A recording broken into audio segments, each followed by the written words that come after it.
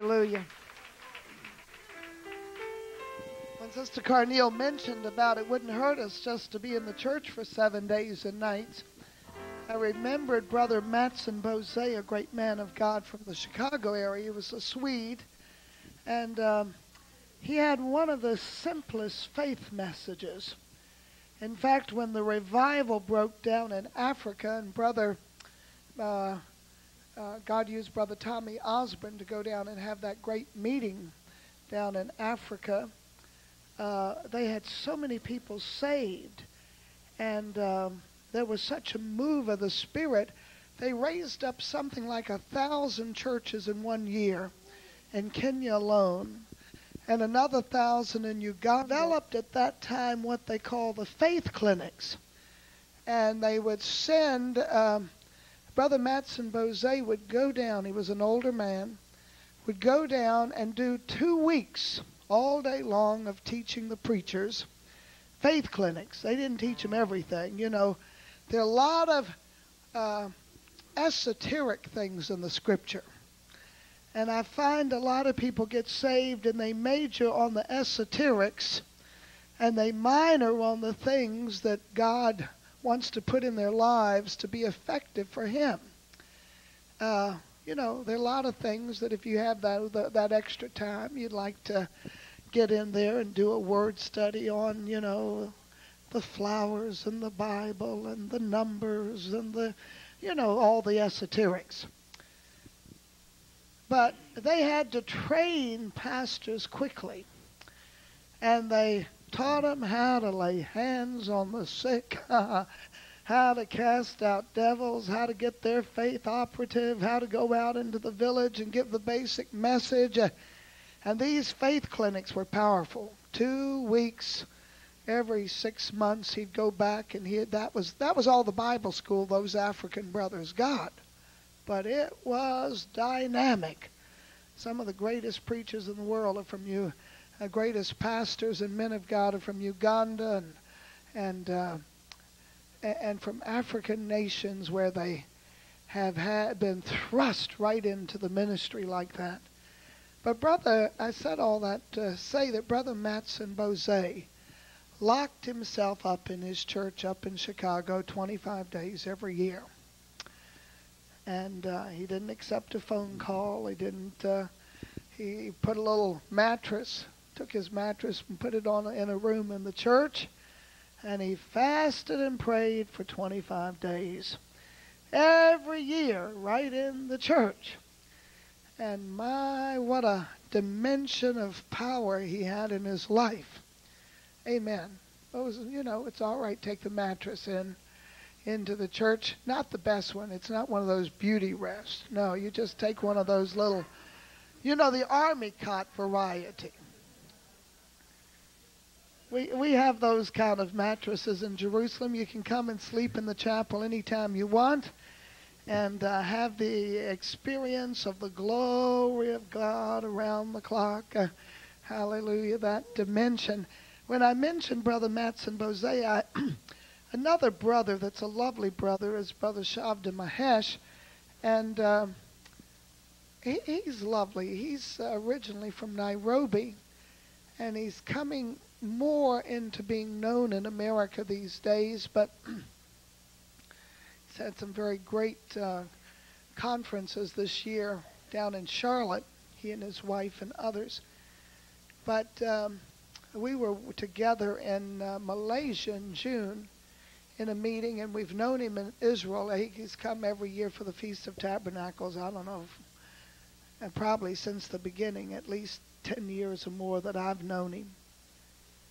But he does 2 40-day fasts a year just to keep the keenness. It takes that which it takes to get it, it takes the same thing to keep it.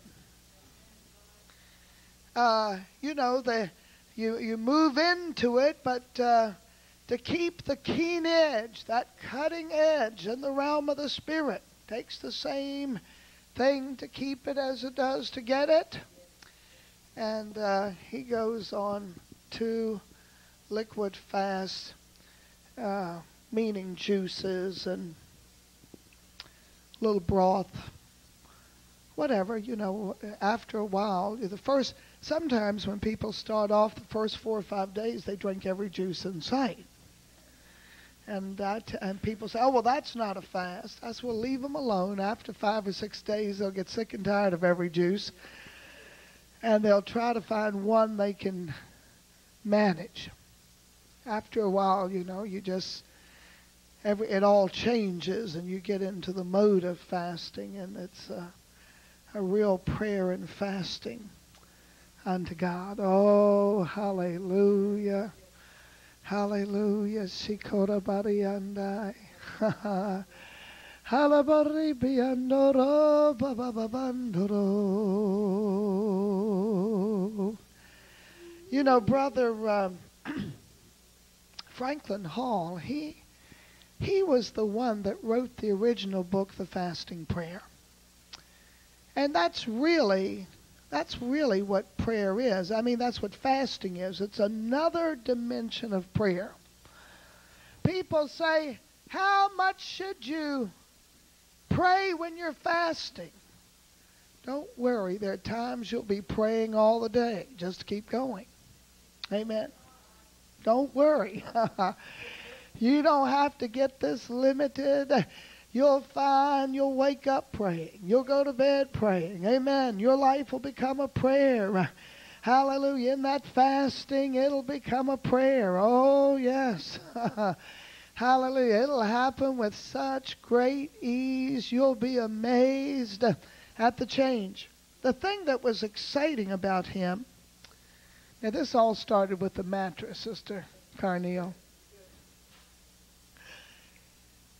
The thing that was exciting, he was a short little preacher, and he traveled all over America. I think he started about 1947. And he had an anointing. He not only preached on fasting, but people who had never fasted a meal. I mean, they were off and running to 40 days. I mean, they didn't work their way into it. You'd go into church after church. I knew in our own church, he came by, and people you couldn't get to skip one meal. They were suddenly in the midst of their 40-day fast. It was something. And God used him as a forerunner across America around 47 to bring people into fasting, and it was that fasting that birthed that great revival. And the interesting thing about today is that God has moved on an evangelical, Bill Bright, to write a book on fasting. And the evangelical world that's never been interested in fasting, if they didn't believe in speaking in tongues, fasting was even beyond speaking in tongues. They certainly didn't believe in fasting. And now God's moved on Bill Bright, and a year or so ago, and he fasted and wrote a book on it, and evangelicals across America are beginning to fast and pray. No wonder God's sending a move of his Spirit. Hallelujah. Hallelujah. That move of the Spirit of God. Oh, yes. Hallelujah. God is doing it with such ease by his Spirit. Hallelujah. Give me C minor. Ooh. Beyond the moon and stars, you are, you are. Beyond the moon and stars, you are, you are. Beyond the moon and stars, you are, you are. I want to consider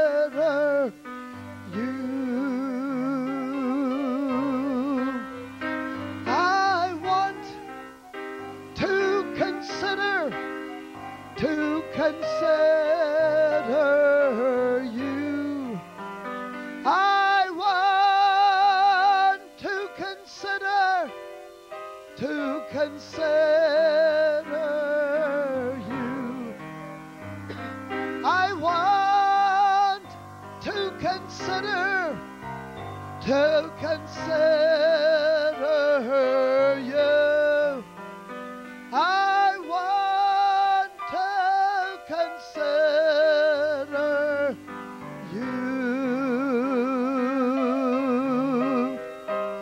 From eternity to eternity, you are, you are.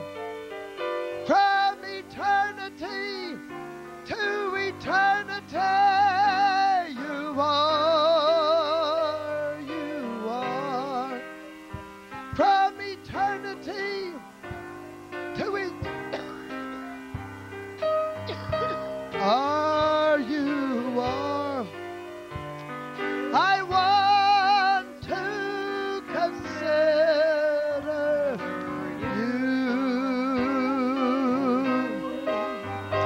I want to consider you. I want to consider you. I want to consider you. I want to consider you. Without you, there would be no need for melody. Without you, there would be no need for melody. Without you, there would be no need for melody. I want to consider you. Consider the lilies, how they grow. No toiling, no spinning, yet they grow. Consider the lilies, how they grow, and you will consider me. I want to consider you. I want to consider you. I want to consider you. I want to consider you.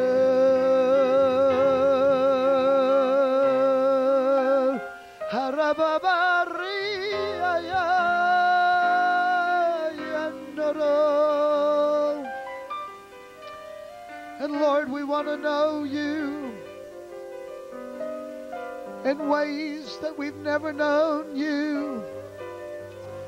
We want to consider you, oh Lord, aspects of you that we've never considered, things that we've never heard even preached concerning you. We want to consider those things those things that are eternal, those things that are glorious. We want to consider them, O Lord. We want to consider you. Harabanda rabababando. Haribiaranda bababarandoro. Hayamaranda ribiananda rababo.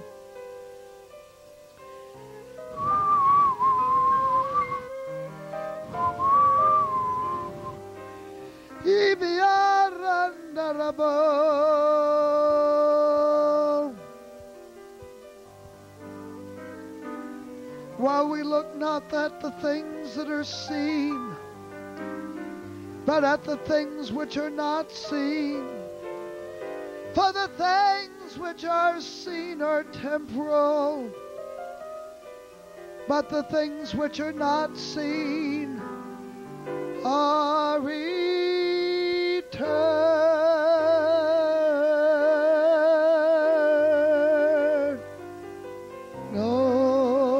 Tarababababandoro.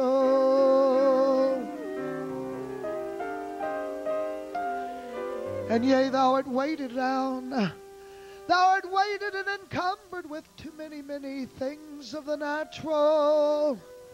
Thou art weighted down, yea, with too many natural considerations. For thou hast laid on thyself things that I have not laid upon thee. Thou hast taken them unto thyself, and yea, they have been a weight upon thee. But I would have thee so free, so free, so free, that thou couldst soar into realms beyond. Yea, that thou couldst see the revelations of my glory, that thou couldst know my power and my might, that thou couldst perceive, yea, in realms that thou hast never perceived before.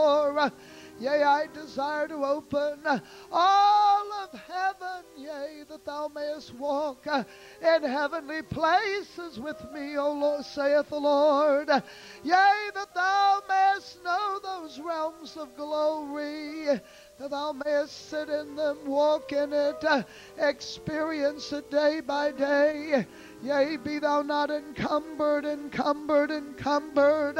with the things of the natural, the things that weigh thee down, but cast them off, rid thyself of them, that thou mayest be free, yea, to soar into realms that I've prepared for thee, saith the Lord. Hallelujah. Hallelujah. Some of the things that we have weighing us down are things that we have taken on ourselves. They have not been given to us by God, but we ourselves are weighing ourselves down with it. But God wants to free us. Oh, yes, He does. Hallelujah. Earlier this past year, I was in Jerusalem, and Brother Pat Robertson was having a program for televising up on the Mount of Olives, and I was invited to be one of the people that was being interviewed on television. After the program that morning, I went up to one of the men that was at that time, he was the executive producer for the 700 Club. When I walked over to Norm said to me, your brother prophesied over me recently, and God gave a word that He was going to free me from encumbrances. He says, I'm waiting for it to happen. I said, Norm, sometimes God wants us to help Him. Amen. Those things that we can free ourselves from, do. That which you're not able to free yourself from, He will do it for us. Amen. Hallelujah. But oftentimes our lives are encumbered with encumbrances that we ourselves have got ourselves all weighted down, cares, problems, situations, amen, that we could free ourselves from. When I said that to him, he began to laugh. Now this is what he told us later. He said, Sister Ruth, I went back to my room that day, and he said, I was taking a shower, and while I was taking a shower, he said, God spoke to me to start reading your book again, and God told me to go on a 40-day fast. I don't know why this fasting keeps coming up, but God's obviously speaking. Never heard the word 40 so much as I've been hearing it today. He said, God told me to go on a 40-day fast. He began on this 40-day fast. I didn't know it. We were there at the 700 Club, I guess, in September. Late September. He came up to me and told me this story. He said, it has been life-changing. He said, shortly after I came back, I discovered that I was no longer the executive producer for the 700 Club. He said, if I hadn't have already been fasting, I wouldn't have known how to handle it.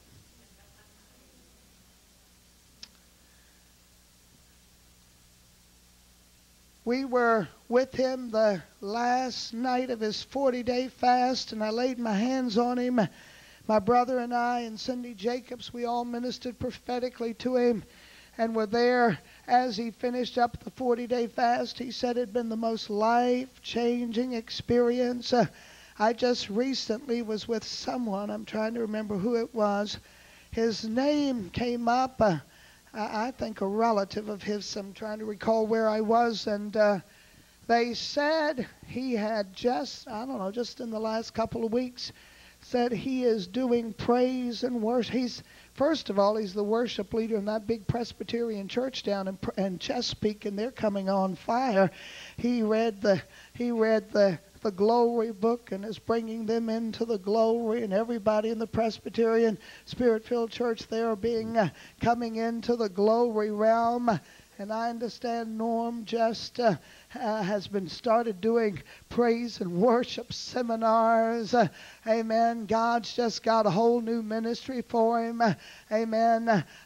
From executive producer to leading the angels and the congregation together in worship unto the King of Kings. Amen. He may be doing some other things in television. I don't know, but I'm just telling that part. It started that day. He said, I was taking a shower and I had just been reading a couple of chapters of your book, and he said, suddenly God spoke to me and told me, but it began because he said, when is God going to remove the encumbrances? Well, God was going to do it pretty soon. I mean, he was just about ready to get rid of his great job. Amen. Probably one of the most sought-after jobs in America. But there were also things God wanted him to get rid of. And when he set himself to fasting, hallelujah, he began. Sometimes we don't know what's ahead, but the only way we can get ready for it is by a fast. Sometimes it's the good, and sometimes it's the bad, and sometimes it's the bad that turns out to be the good. Amen. Hallelujah. I said all that because I remembered when we were worshiping at St. Peter in Gallicantu, and we'd been there for almost 10 years. Sister Susan gave me a prophetic word. And the word was that soon that something was going to happen in my life that would be devastating to me. But God said, it'll be of me. Well, I didn't know what was going to be devastating. I mean, that's a pretty strong word. And, we had all this group of young people living in Jerusalem. We had that responsibility. They were riding on buses. We didn't know We were blessed. We, through the almost 25 years now, we never had anybody ever hurt in any kind of situation there in the country. But when you've got young people and you've got visitors and people coming through all the time in a country that has a reputation for having problems, we could have had most anything. Devastating sounded so strong, and I didn't know what to do. But I know the way to get ready for anything is to fast. Amen. Oh, yes, it prepares the vessel. Amen. Oh, yes, it prepares. It's the new wineskin. The new wineskin for the new wine. Hallelujah. It is that preparation that God begins to do within. And I began to fast and pray. And I don't recall how long I fasted and prayed, but I know it was a little while. And right in the midst of this, I got a message that the fathers at the church wanted to see me. And I had a feeling that this might have something to do with this word. And we were getting ready to have our conference. We were having a conference in the big conference center. And so I said to the fathers, I sent a message to these Catholic fathers. I said, we are getting ready for our big conference. Would it be all right if I come and see you the day after the conference? They sent word back, yes. I thought, well, if this is part of the devastation, we will get through the conference and have it afterward. Well, up to the conference last night up in the church, we were packed out. People from all over the world were there in the service, dancing and rejoicing with us in the very place where Peter denied the Lord. We were having the privilege of affirming him. And we had our conference, and I remember there were some senators there and some other wonderful people that were there, and we had about 900 Koreans that were with us from all over Europe and from other places. We had a tremendous conference. And then the next morning, I kept my word, and I went in to see the fathers. They were some new fathers. The old fathers that knew us had retired. And these were the new fathers in charge of the church. And they said, some of the fathers are afraid that you're becoming too entrenched here. We'd been there almost 10 years. We were getting mail from all over the world being sent there to the church. I said, oh no, Father, we have been your guest. And any time you want us to leave, you just say the word and we will go. So I brought the subject up of leaving. They said, oh, no, we'll give you 9 months to get ready to leave. To find another place to worship. But I knew God had been speaking about change. When God's speaking about change, why do we hold on to the status quo? God's speaking about change, and we go on a fast to hold on to what He's trying to change.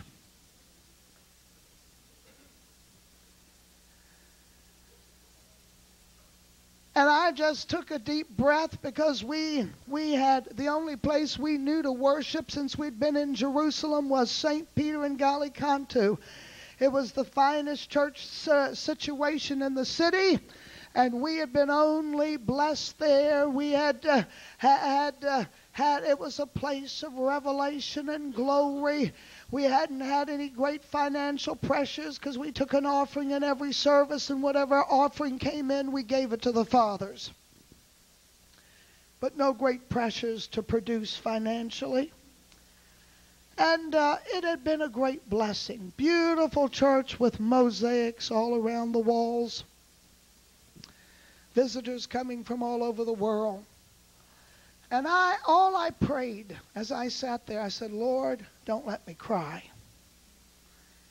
This was home, and this was the place of blessing, and this was the place of the calling, and this was, and Sister Susan and I were sitting there, and I took a deep breath, And I said, next Sunday night will be our last night in the church.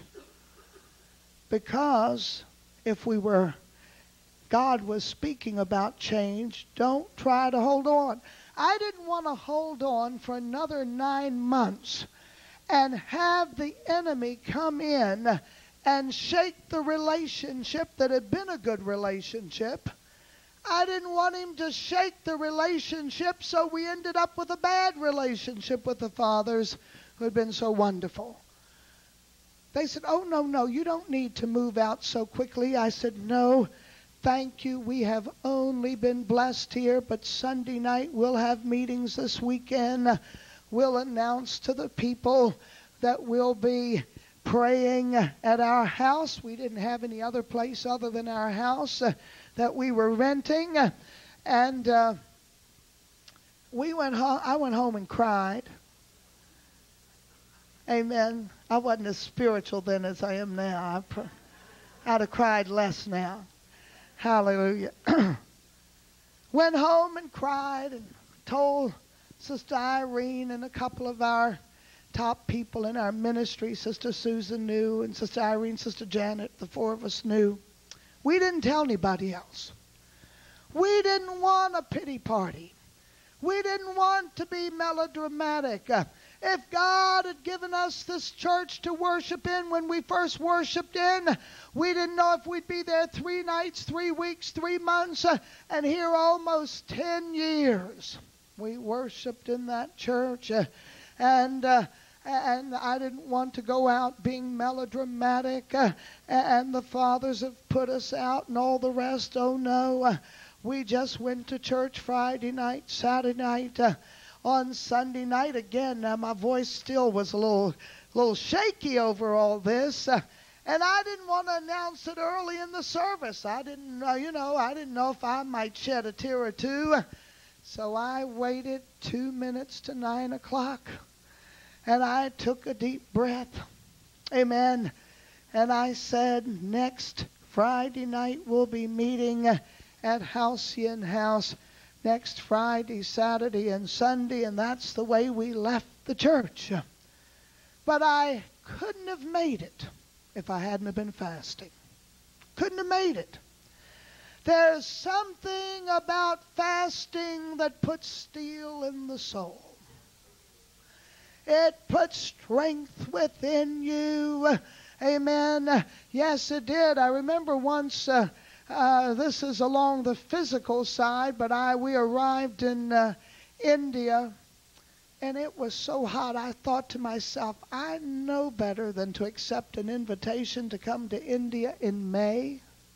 What was I thinking about? When I accepted this invitation to come, it was so hot, 135 degrees in the shade, and I arrived. And I knew the only way I was going to make it was by fasting, because fasting also thins the blood. Yes, it does. When you're fasting, you'll get a little cooler. Sometimes it's a little harder to fast in the wintertime than it's always easier in the summertime. But I started fasting, and I started drinking a lot. You know, when you fast, you automatically drink more liquid, and I began giving the other folks more liquid. They were eating, but I was giving them more liquid. And the whole time I was in India, I fasted. And not only was it physically a blessing to me, but it was spiritually a blessing to the congregation. Oh, yes.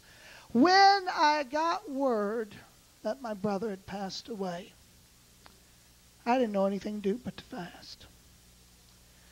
I fasted from that moment on, drank a little coffee on the plane, I think, came to the funeral and fasted the whole. I wouldn't have made it. I would not have made it if I had not been fasting. You know, sometimes people think that we only need to fast before things. Sometimes we need to fast during. Amen. Doing through the midst of situations, we sometimes likewise need to be fasting. There's a strength Oh, yes, physically you might feel a little, a little less strong, but there is a strength that comes from within. Hallelujah. This tremendous chapter from Isaiah 58. Now, I didn't plan to preach on fasting. I keep opening my Bible to other greater subjects. Hallelujah. But I'm going to turn to Isaiah 58, this great chapter on fasting. Hallelujah. Any one of these promises in this chapter is enough reason to want to fast. I don't know, there are more than a dozen, I'm sure, promises that any one of those would be like a ruby, a sapphire, an emerald, a diamond, a pearl, a jewel, for which one should want to fast. Amen. Oh, yes, any one of them. And when you put them all together, you get a diadem. Hallelujah, of jewels. Just starting with verse 6, is not this the fast that I have chosen? To loose the bands of wickedness, to undo the heavy burdens, to let the oppressed go free, and that ye break every yoke. Is it not to deal thy bread to the hungry, and that thou bring the poor that are cast out to thy house? And when thou seest the naked, that thou cover him, and that thou hide not thyself from thine own flesh. Let me just, I'm not going to comment on every verse as we go through. All of them are great, but one of the things that fasting does is you see yourself in a way that we need to. We don't need to be, we don't need to live in condemnation.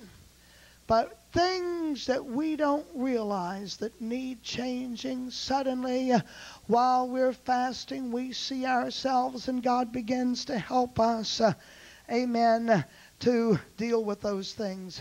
Verse 8, then, this is after the fast, then shalt thy light break forth as the morning. Oh, yes, a breaking forth of light as the sun that riseth in the morning, and thy health shall spring forth speedily. Amen. Hallelujah. Many a time a person that's sick, they need to fast. Yes, they need to fast. Sister Che, Dr. Cho's mother-in-law, was a tremendous woman on fasting. She had aspects of fasting I'd never heard anybody speak about. In our family, Mother had fasted 2 days a week most of her life. And then there was a period of time that God asked her to go. She started on a 1 meal a day, in which she ate 1 meal a day, in which usually, if it was some family affair, she would wait and try to eat when we all ate together. You know, a birthday or an anniversary or something particular. But she got to the place that she was eating breakfast because the nights were long and she'd wake up hungry. And she made sure that even if there were telephone calls and other interruptions, that she didn't eat longer than within an hour period. You know, because you can take 1 meal, and if you've got a lot of interruptions, stretch it out. She was correct in her.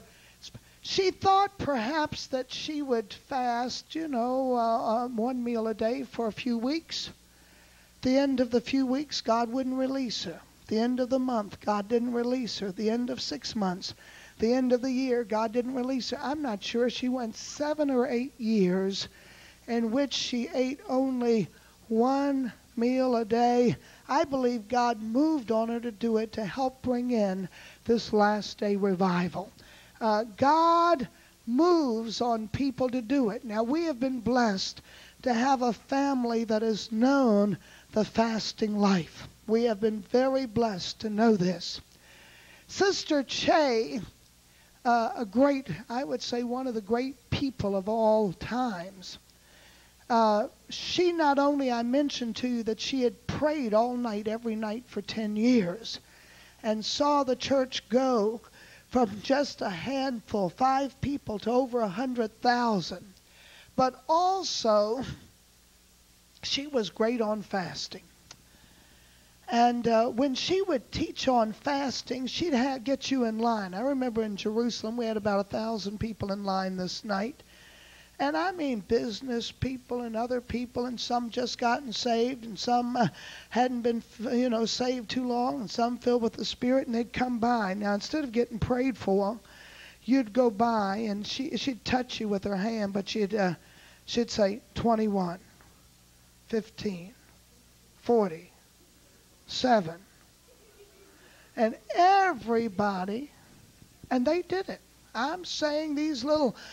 over in Korea, if hallelujah mama gave you a word, 21, and you'd never had you couldn't fast hardly 21 minutes. You were off and going. I was trying to figure out, I didn't want to say 21 hours. We had a brother in our ministry. You'd say, George, how long have you been fasting? 7. 7 days, Brother George. 7 hours. He fasted he had a hard time getting going. Sister Che would just point. I remember that night. She gave everybody a number except me. She loved me so much and loved to feed me. I think she would, when I was in Korea, she'd take those little delicate, the Koreans have those real fine points. They look more like crochet needles than they look like chopsticks, and they're so fine and delicate and metal, and she'd take those and she'd feed me these choice delicacies. And her people said, we have seen her with thousands of people. She's never, ever fed anybody but you. They were just amazed. They had never seen her feed anybody, but she loved to feed me. And I think that was the problem that day. She gave everybody a number except me.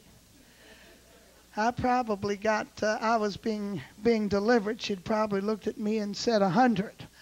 But anyway, but she had such insight. Now, here's what happened.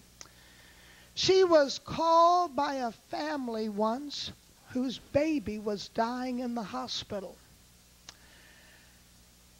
And she said, tell them to have the baby fast for 24 hours and it'll be healed. So the family went to the doctor, and the doctor said, well, the baby's dying anyway.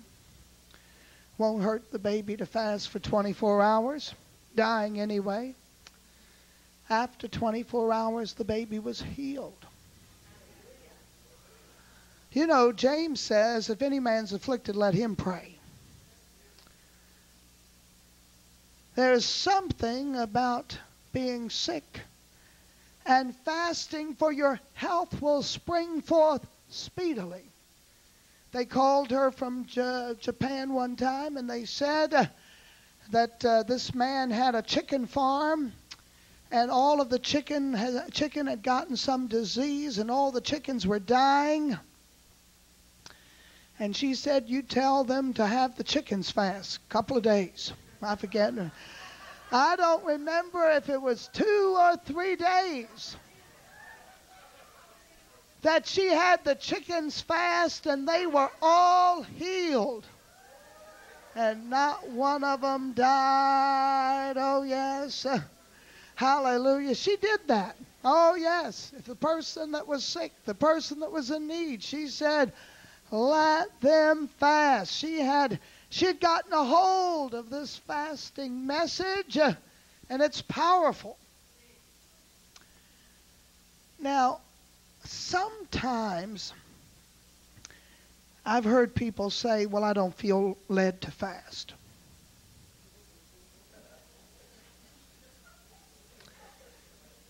Fasting in the book of Matthew is dealt with in the exact same way as giving and praying. Giving and praying and fasting are all three dealt with in the exact same way. Don't do it to be seen of men. Amen. But there are times in giving and in praying we do it because we know we need to. That we don't have to feel led to. We just pray and give.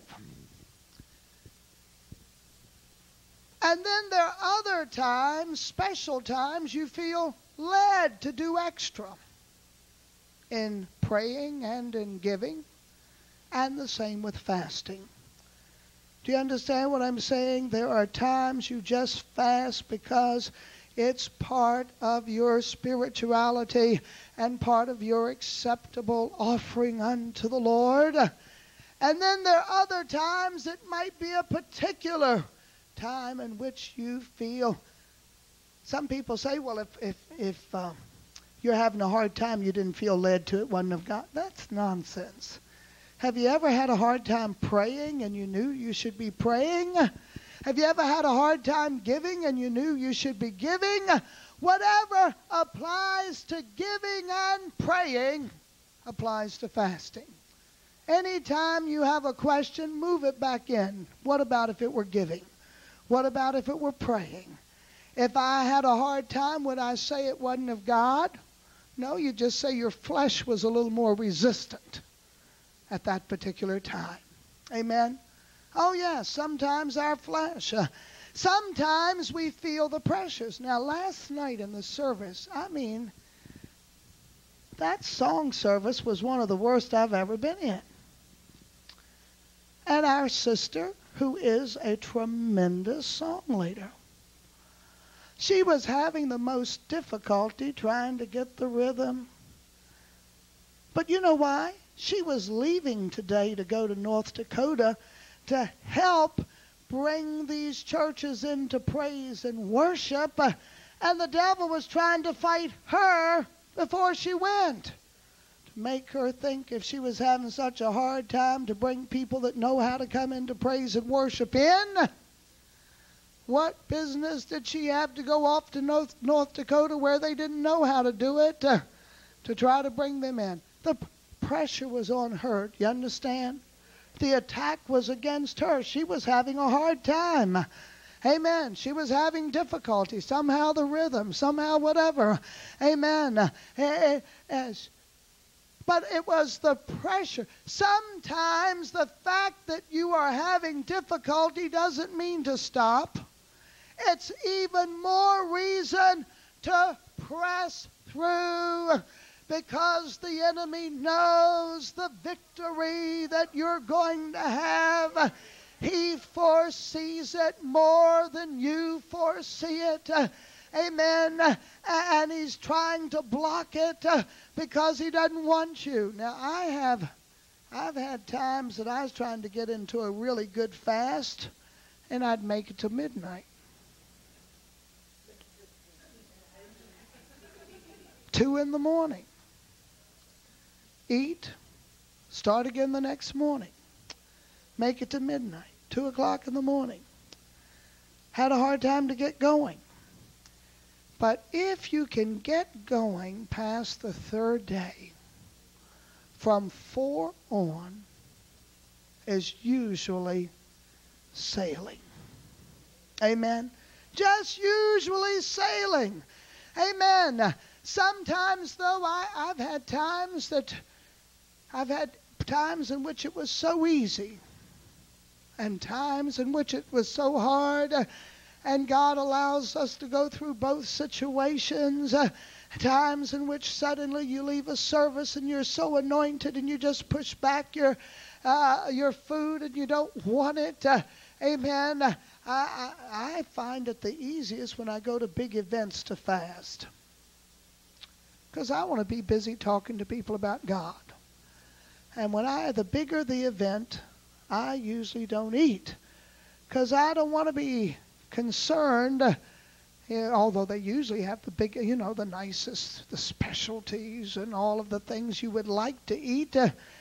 But in those occasions, I want to give myself to the ministry unto the people, and I'll usually just pick up a drink of juice and walk around with a glass of something in my hand and not be worried about trying to get something to eat.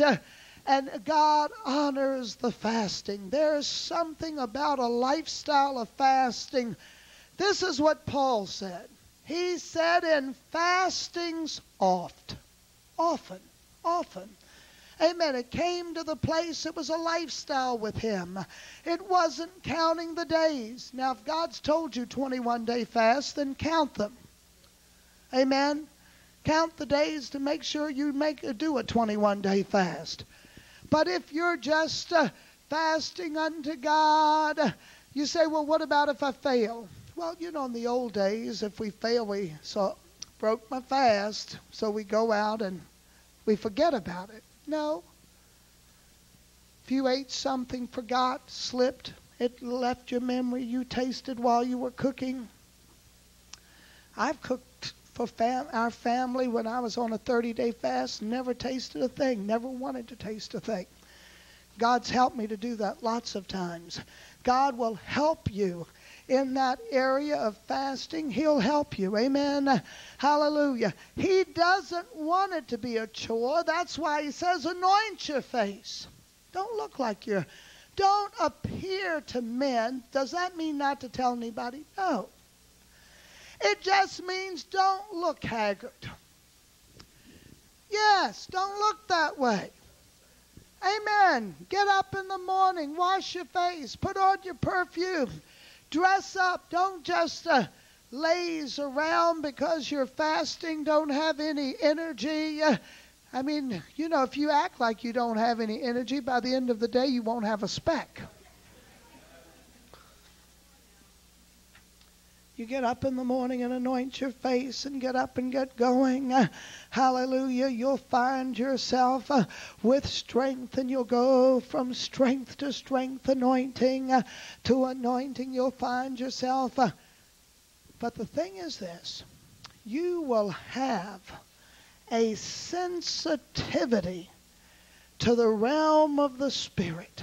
And that's, I would say, the great thing that comes from fasting is your sensitivity to the spiritual realm.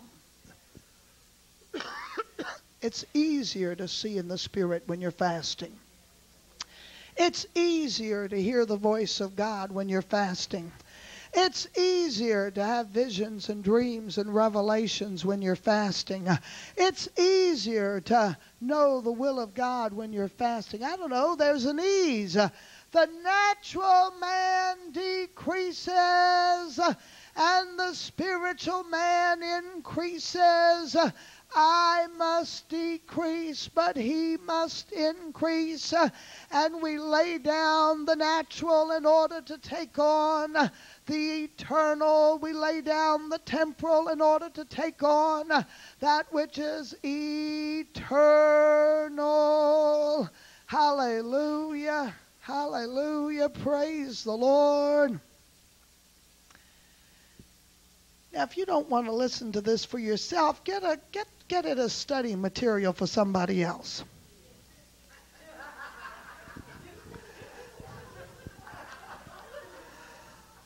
Oh, yes. Don't stop listening. Listen, because you can say, well, I want to teach this course. Oh, hallelujah. Then shall thy light break forth as the morning, verse 8.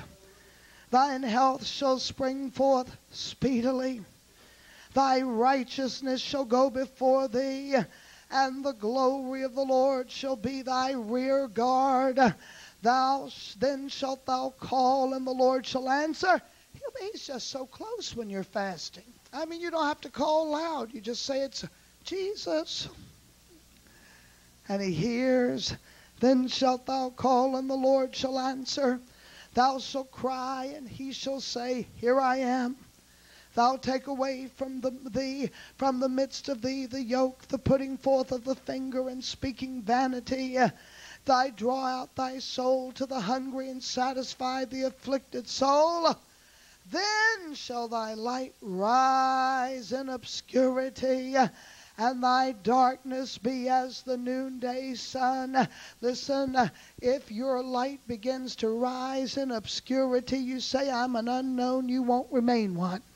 Amen. Hallelujah. People say God's going to use the nobodies in the last day. Listen, when God uses you, you can't remain a nobody. Oh no, the very anointing, the very blessing of God, the very fact that His glory is being revealed through you will make you known for His name's sake and not for your own. Your light will rise in obscurity, and the very darkest moment you ever have will be as the noonday. Oh yes, it will. Hallelujah. Noonday, there might be an overcast day at some point, but other than a little overcast, noonday is always bright. Always bright you'll be. You'll have that brightness that will break forth in your life.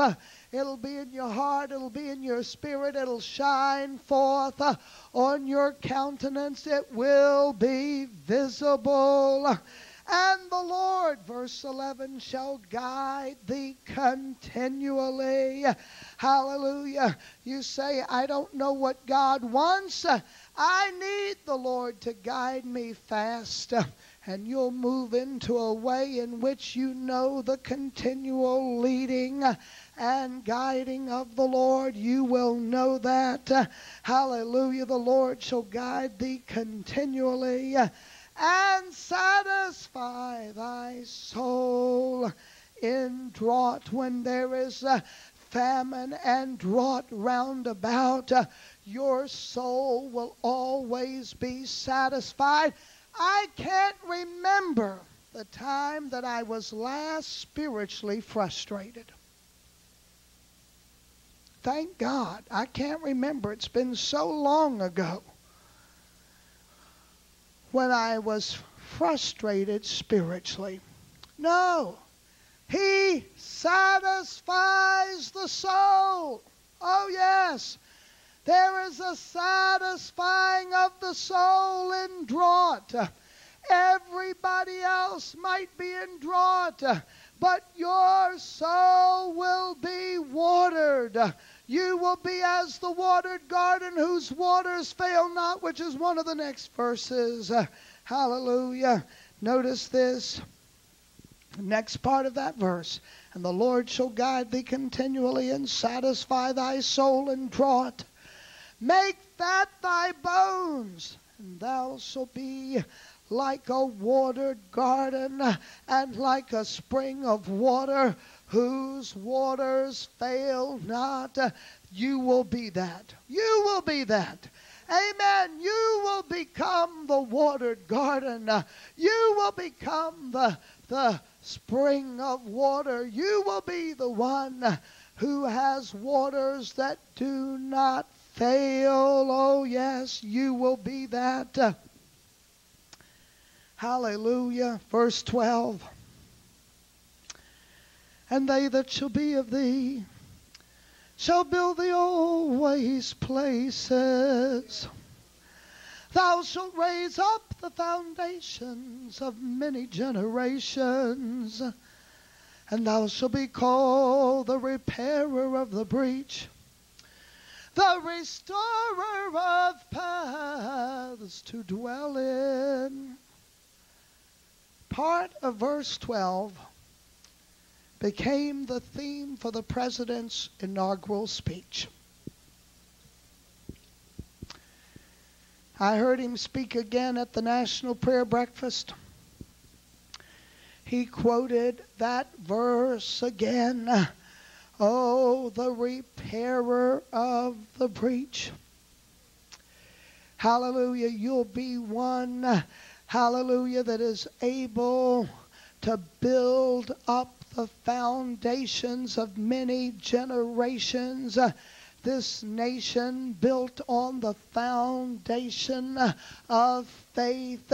People that wanted religious freedom, hallelujah, that came from different nations to found this country. Those foundations are going to be built up, hallelujah. And who's going to build them up?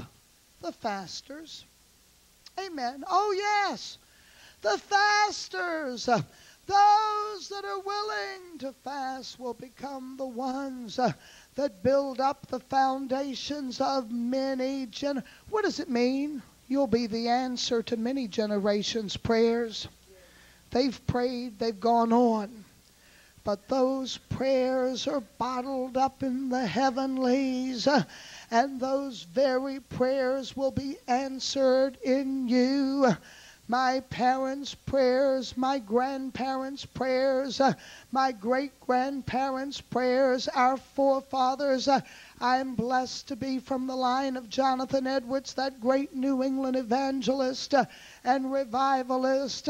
But I can be the answer to his prayers and those of his generations. Those of us that are willing to fast. This is a job description, folks. Hallelujah. If you're willing to fast and pray, God said you'll be able to raise up the foundations, build them up of many generations. You'll be able to be one that is the repairer of the breach. And you'll be able to do that next thing, which is be the restorer of paths to dwell in. Everyone is distressed by certain events that are not only happening in America, but around the world. And everybody wants paths that we can dwell in, safety and security. It's not going to come except through people that are willing to pray and to fast. Hallelujah. It's God's time to bless America from sea to shining sea. And as goes America, so will go the rest of the world. I was reading this morning, and I wish I had it with me, George Washington's vision. When he saw, when the angel came to him and told him to listen and learn,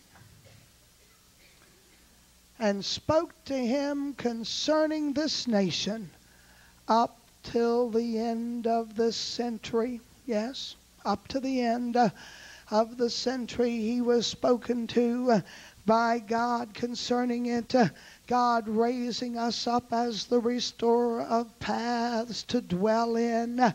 You say, but I'm just an ordinary housewife. I'm an ordinary preacher. No.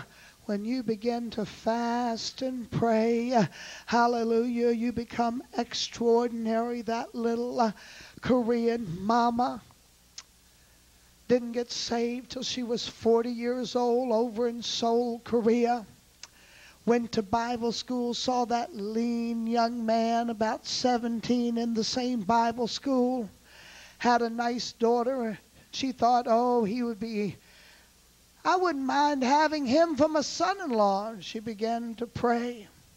That's the way Dr. Cho became her son-in-law, just a young novice in the things of God.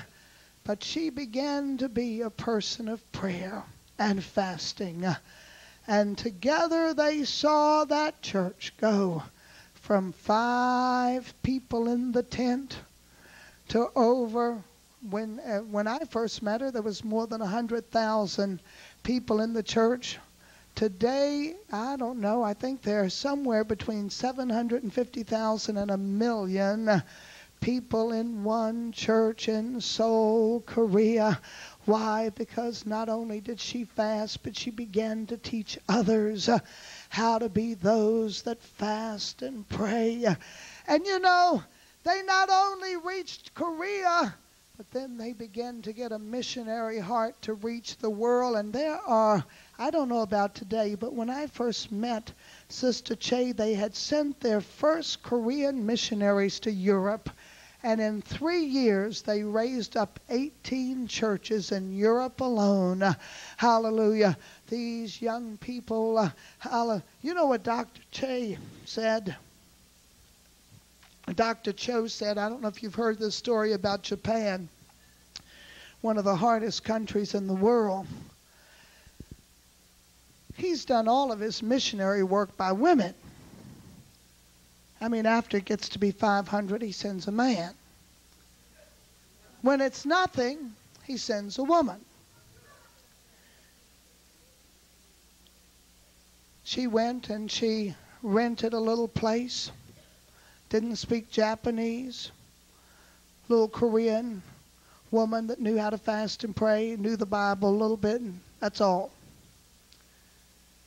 She closed herself in and fasted 21 days. The neighbors began to come in and knock on the door, checking to make sure she was okay. Oh, she said, I'm fasting and praying for revival to come to Japan. By the end of her 21-day fast, she had her first little nucleus to start the church. How did they come? They all came knocking on the door to see if she was okay, because she wasn't coming out. She wasn't doing the normal things. Amen. From there they went, and God raised up a church of 500 in Japan. That's like 5,000. You know, it's a big Japan to have a church of 500. And then Brother Cho sent someone else all over the world. They go in and start by prayer and fasting, the restorer of paths to dwell in, the repairer of the breach, the one that raises up many foundations. Hallelujah. And if thou turn away thy foot, verse 13, from the Sabbath, from doing thy pleasure on my holy day, and call the Sabbath a delight, the holy of the Lord honorable, and shall honor him, not doing thine own ways, nor finding thine own pleasure, nor speaking thine own words. Then shalt thou delight thyself in the Lord. Oh yes, you'll find delight in him. And I will cause thee to ride upon the high places of the earth, and feed thee with the heritage of Jacob thy father. For the mouth of the Lord hath spoken it. You'll move into a delight in God. You'll find yourself riding the high places of the earth. Why? He says, I will cause it to happen. I will cause it. I will cause you to ride upon the high places of the earth, and I will feed you. You say, oh, I thought I was fasting. Oh, we're fasting McDonald's, but we're feeding on heaven. Oh, yes, well, we're fasting the Burger King, but we're feeding on heaven. Yes, we're fasting Wendy's, but we're feeding on the table of the Lord. Yes, you understand what I'm saying? You are feeding. When you're fasting, you're just feeding on the table of the Lord. I will feed you with the heritage of Jacob, thy father. For the mouth of the Lord hath spoken it. That's the signature on the contract. The mouth of the Lord hath spoken it. And I said to the Lord once, why is it that you say you'll feed us with the heritage of Jacob? Why isn't it Abraham? Why isn't it Abraham, Isaac, and Jacob? Why is it Jacob? And I discovered that he promised Abraham the land.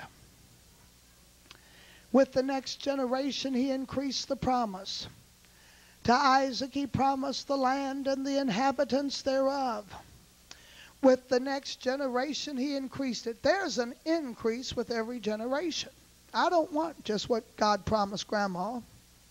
Oh no. And neither do I want just what he promised Mama. No, no.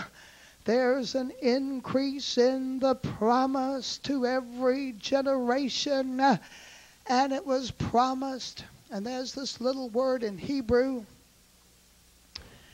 that's spoken in concerning Jacob's promise. And in King James it just says, and thou shalt spread abroad to the north, the south, the east, and the west. This little word, upharatsta, is a word that every child knows. There's a little song, a nursery song that goes, upharatsta, upharatsta, yamava kedma, tsafona vanigba, upharatsta, and it goes on, upharatsta. Thou shalt burst thy boundaries, thou shalt break forth. Hallelujah. You'll go beyond the borders. You'll go beyond the boundaries to the north, the south, the east, and the west. You'll break forth on the right hand. You'll break forth on the left. You'll break forth before and behind. Amen. Fasting brings you into an inheritance without limitation, without borders. Not just the land and the inhabitants of the land, but you're going to break forth beyond those borders to the north, the south, the east, and the west. You're going to know an inheritance in God without limitation. Hallelujah. When we fast, we take the limitations off of our thinking. We take the limitations off of our own understanding. We take the limitations off of our ability to move in the things of the Spirit of God. We take those limitations off even in the fasting, and we are fed with the inheritance of Jacob. For the mouth of the Lord hath spoken it. Hallelujah. The disciples said, why is it that John's disciples fasted and yours don't? Jesus said, the bridegroom is with them. But when the bridegroom is taken away, they will fast. Amen. They will. Hallelujah. That fasting shows that we want the bridegroom to come back. It's our longing for him. Hallelujah, hallelujah, hallelujah. Just determine that you're going to do a little more fasting than you've been doing, and God will lead you into a fasting life. But it's life-changing, and it changes the pattern of history for generations. Oh, yes, it does. They say of the Wesley brothers that if it hadn't been for Charles and John Wesley, that England would have had a civil war just like France did. But the two of them and their ministry kept England from having civil war. Oh, yes. Two people and their ministry. Amen. Causing a whole nation to have a different history than they would have had if they had not been on the scene. I had heard a British consular official say that wasn't even born again. He was speaking on history of England in regards to Israel. And he said if it hadn't been the Wesley brothers, that England would have had a civil war just like France did. But it was there. He was talking about because God used the Wesley brothers to put the eyes of the believers on Jerusalem. And that's when the first British travelers came to live in the Holy Land, was as a result of the revival of the Wesley brothers as well. Oh yes, God changing the course because we want to be a people, hallelujah, that repair the breach and raise up the foundations of many generations and are the restorer of paths to dwell in. Oh, hallelujah. One of the little ladies that's been attending our meetings, I haven't gotten to know her really well, but she and her husband and their brother have a business, and I asked her to come and look at the landscaping at my brother's house. She came this morning early. I was amazed by her story. She's been coming to camp for years. I've just been seeing her sort of in the back. She said at first she would just slip in after waitressing. She'd get in late at night if she could get in for a few minutes. But to hear how attending this ministry had brought their whole family into different paths than they ever would have been in. What a blessing. What a blessing to know that God can use you to bring people into new pathways that they're able to live in. Paths before in which they wanted to die every day of their life. Paths before in which they didn't think they would ever make it another day. Paths in which everybody before that they knew had the same lifestyle, but now God has changed them. Now changed the brother, beginning to work on the husband, the whole family coming into different pathways. It's wonderful. Hallelujah. Doesn't it make it worthwhile to skip a meal? Doesn't it make it worthwhile? Hallelujah. Now, I didn't say any of that to keep any of you from eating lunch today.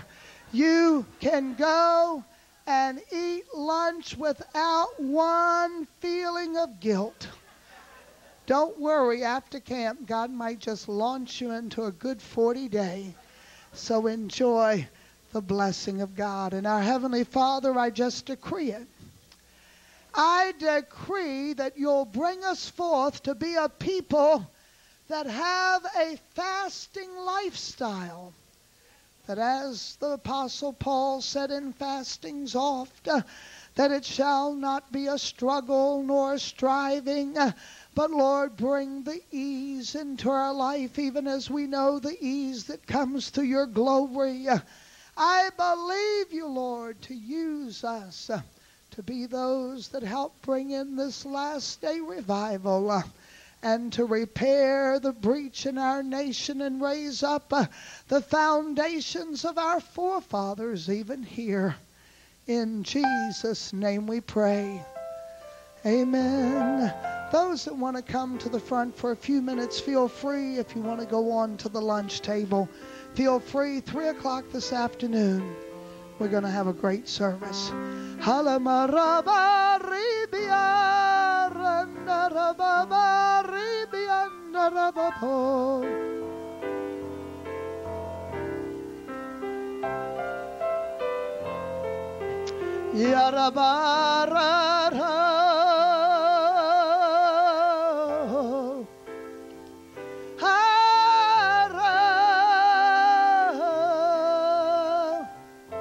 More than anything, I love you. More than anything, I love you. Lord, I give myself to thee.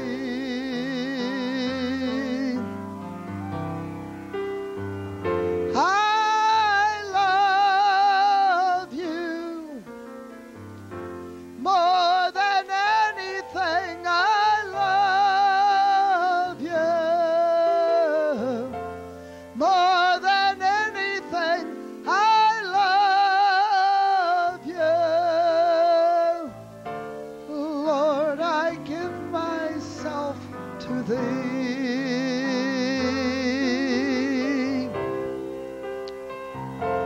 I love you more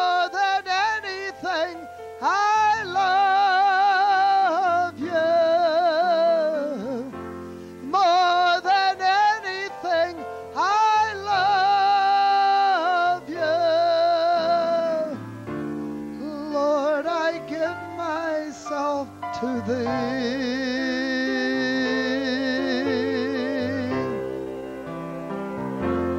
I love you more than anything. I love you more than anything. I love you. Lord, I give my life to thee.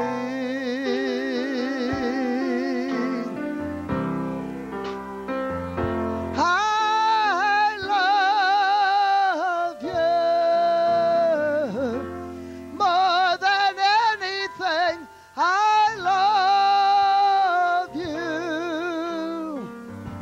more than anything. I love you. Lord, I give myself to thee.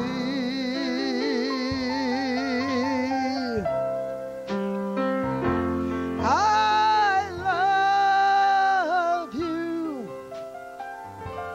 more than anything. I love you more than anything. I love you. Lord, I give myself to thee.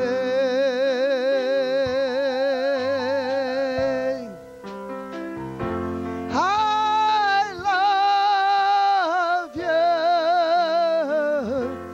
more than anything. I love you more than anything.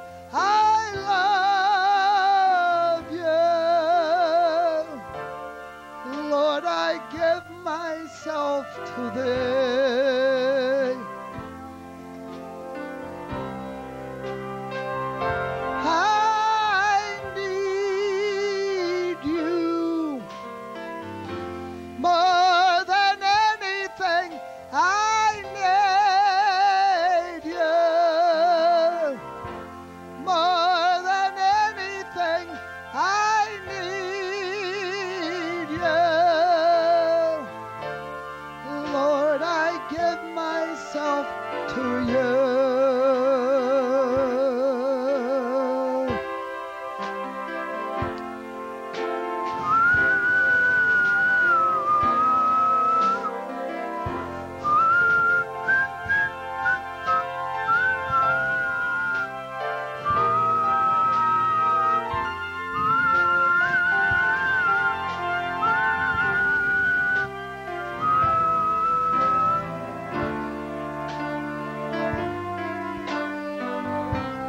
Lord, I give myself to you. Ooh,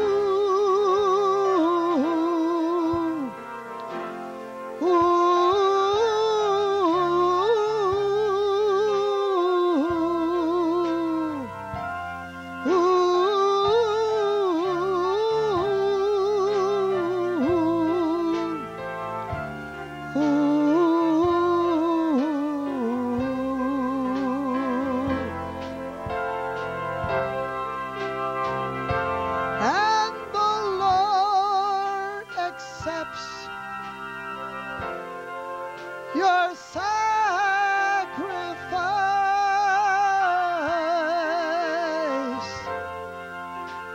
as you give yourself unto him.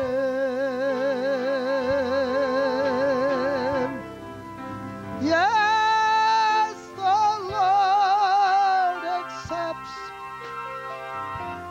your sacrifice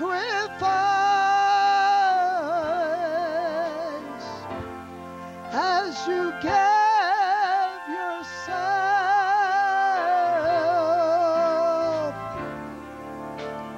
unto him.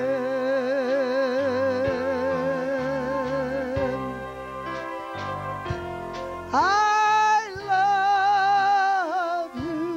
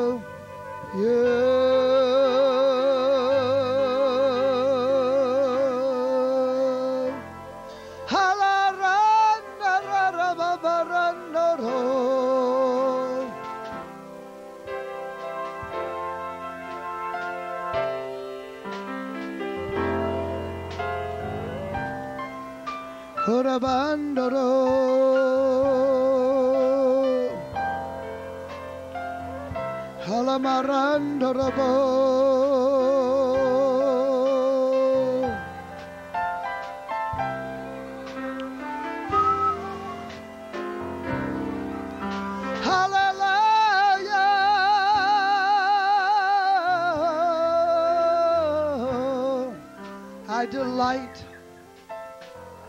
in you, O Lord. I delight in you, O Lord. I delight in you, O Lord. I delight in you, O Lord. I delight in you, O Lord. I delight in you, O Lord. I delight in you, O Lord. I delight in you, O Lord. I delight in you, O Lord. I delight in you, O Lord.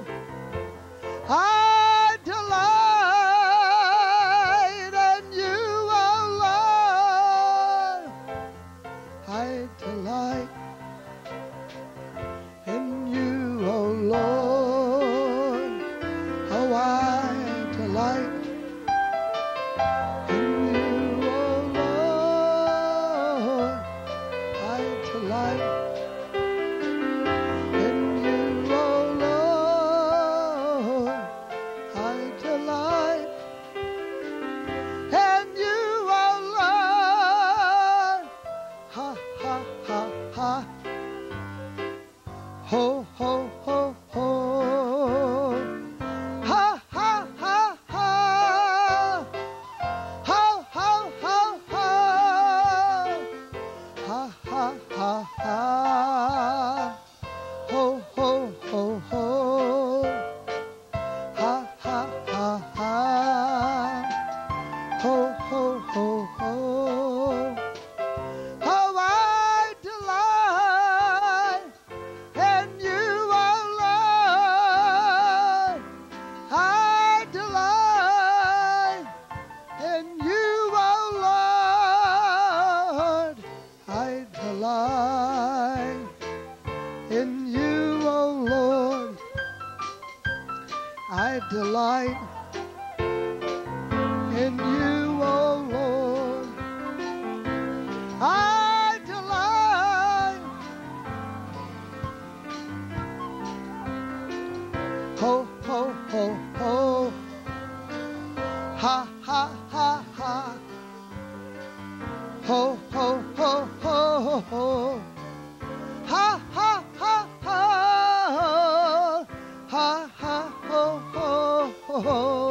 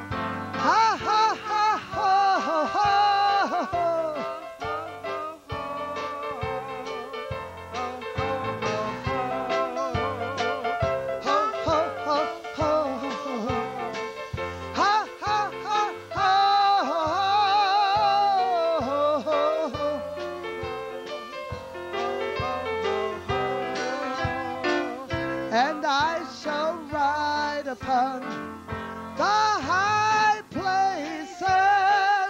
Oh, I shall ride upon the high places. Oh, I shall ride upon the high places. Oh, I shall ride upon the high places. Oh, I shall ride upon the high places. Oh, I shall ride upon the high places. Oh, I shall ride upon the high places. I shall ride upon the high places. Ha, ha, ha, ha, ha. Ho, ho, ho, ho, ho. Ha, ha, ha, ha, ha. Ho, ho, ho, ho. Ha, ha, ha, ha. Ho, ho, ho, ho, ho.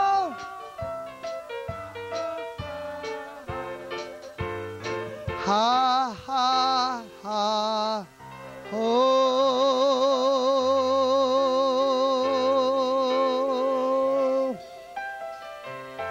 Now I can see that some of you are busy thinking on the sermon. Don't think on it. Get your little thought, your thinker. Don't let your thinker think. Some of us don't have too much problem. We don't have the thinker to think, but those of you that have got good thinkers to think with, don't let them overthink.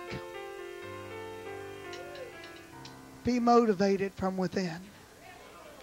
From within. Amen. From within.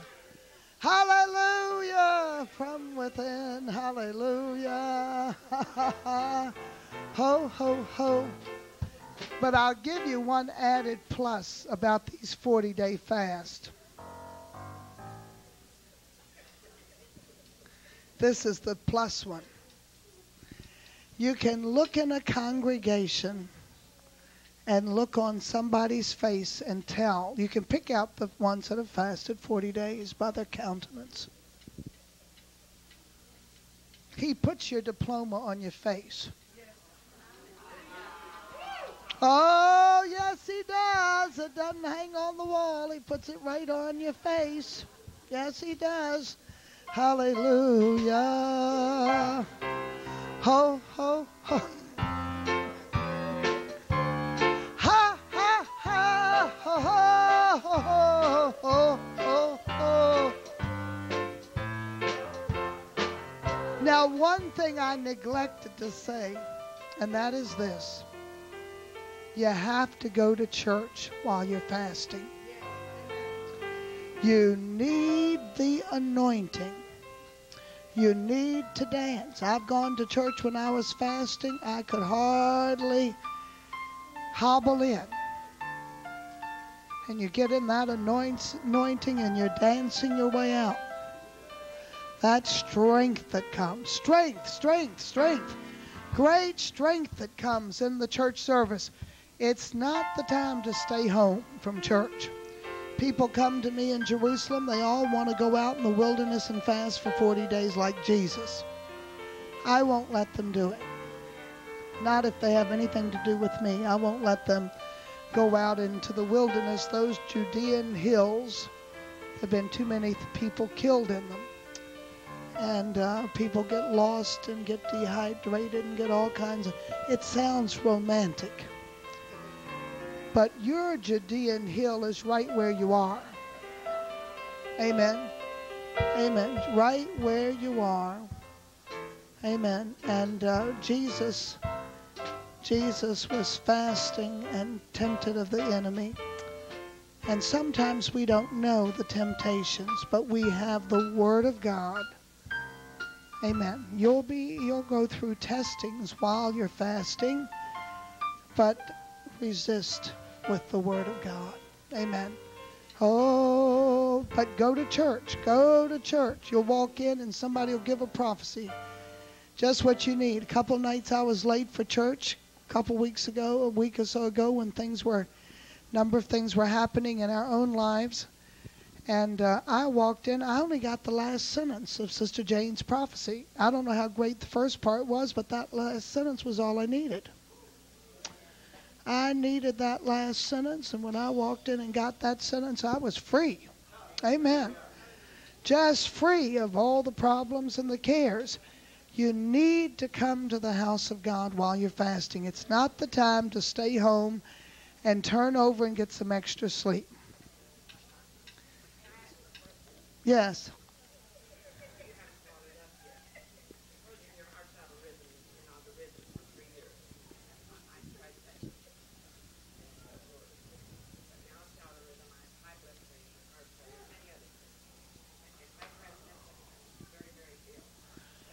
Do you do liquid fast? Do you do any liquid fast, or do you just try water? Well, do the liquid fast. She's saying if you've got some health problems, you don't need to do a pure water fast. There are many fasts in the Scripture. Remember, Daniel, he ate no pleasant bread, pleasant food. One man, they tell this joke. He said, "Well, ever since I got married, I've been fasting." He ate no pleasant food. What he's saying, and listen, when we're sincere with God, we know when we're sacrificing. Sometimes people say, I remember one time God gave me a word for a very outstanding businessman in Hong Kong, for him to fast breakfast every morning for 6 months and to pray during that time. Now, for him, breakfast was so important. He'd go to the office and make these $1 million decisions, and it was a great sacrifice. In 6 months, he was a totally new man. He ended up stepping into areas of ministry instead of just business, and his life has been totally different. And it came from that. Now, you don't like breakfast, so you know you don't. So that's not fasting for you. But for somebody else, fasting breakfast every day for a period of time would be a great fast. Amen. We all know when we're denying flesh. Amen. Amen. And the thing that you do, that's saying, all you're doing is saying no to self so that the Spirit can ascend. And whatever that is, some people say, I remember once we were on a liquid fast, a long liquid fast, Sister Susan and I, and some people were in the house and they were so critical of us. They said, you're not fasting if you're not just drinking water. No, God sees your heart. It's a heart intent. Amen. He sees the heart. Somebody says, well, can I drink milk when I'm fasting? I don't like milk, so it would be a great difficulty for me. You may want to drink milk, but as I said, you'll come to the place that certain things that you start off drinking, you won't want to drink. Sometimes I've seen people start off with a juice fast, and you think, wow, that looks like a banquet. Pear juice and tomato juice and V8 juice and juice and, strawberry. Oh, you say, wow, that's a banquet. That's not a fast.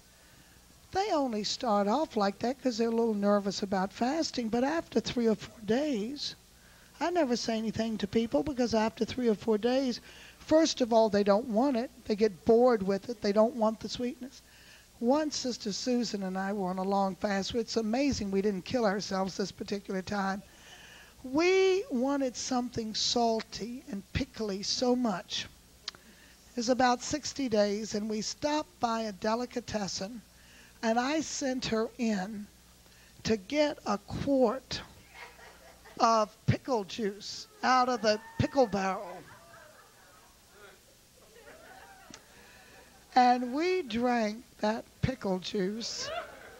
And for the next week, we were so thirsty. I mean, you can imagine all that salt and all that. I mean, it's a wonder we hadn't killed ourselves. And then, of course, we were drinking a lot of water after that because of that pickle juice. These are things that you learn. There's no pickle juice mentioned in fasting in the Bible, but it's your heart. Your heart's desire toward God. Your heart's desire. You don't let anybody tell you you're not fasting if you stop and do something that maybe they wouldn't do. Amen. You fast unto God.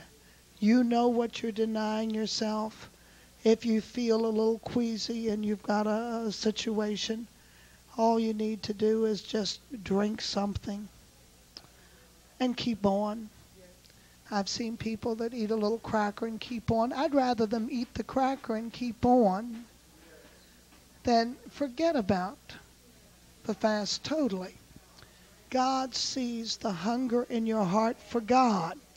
And it's like with praying. What do you do if the telephone rings and you're praying? If you're in the house all by yourself and you may have to get up and answer the phone, but you come back and keep on praying. Amen. That doesn't stop the prayer because you went and answered the telephone. You keep on praying. Whatever you would do in regards to prayer, just bring it over into fasting. Whatever you do in regards to giving, bring it over. If you tell somebody, we don't flaunt the fact that we've given, but if we're teaching somebody, like this morning, I've told you some about my fasting, not for any other reason than as a teaching tool. It's a teaching tool. It's in the past. We've done it. It's happened. It's not a matter of pride one way or the other because it takes the grace of God to do it. I remember one time I fasted 40 days. I've only fasted once, 40 days on water. And I was fasting up in Carros, France. And that building was a stone building. We didn't have any heat. The wind was blowing. I was freezing.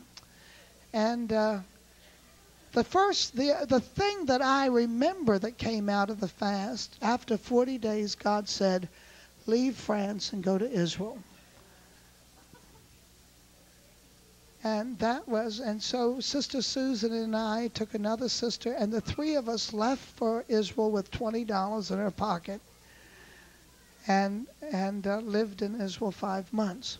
So each thing, oftentimes the new will be ushered in through fasting. God will do it just quickly for you, whereas it might have taken a longer period of time for you to be willing to do it. I have gone on a couple fasts in which by the end of the fast, I didn't want color. It was like suddenly, and I wore white for some time.